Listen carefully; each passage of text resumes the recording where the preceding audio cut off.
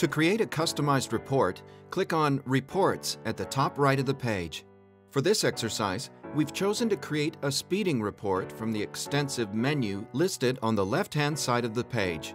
All possible report options are listed here. Once we've chosen an option, we can name the report and then choose the vehicles or driver we require the information from.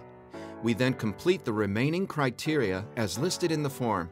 You can now customize how you would like the report columns to appear in your report by adding or removing fields between the left and right columns. You can then place your columns in any order that suits you best.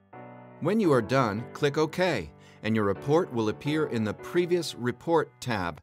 You then choose how you would like to view the report by clicking on your preferred download option on the right-hand side. This will open up the report in your chosen format. One is further able to customize the web version of this report at this stage and can add or remove columns by clicking onto the drop-down and then clicking or unclicking the available columns. Data columns can also be regrouped according to your data set requirements.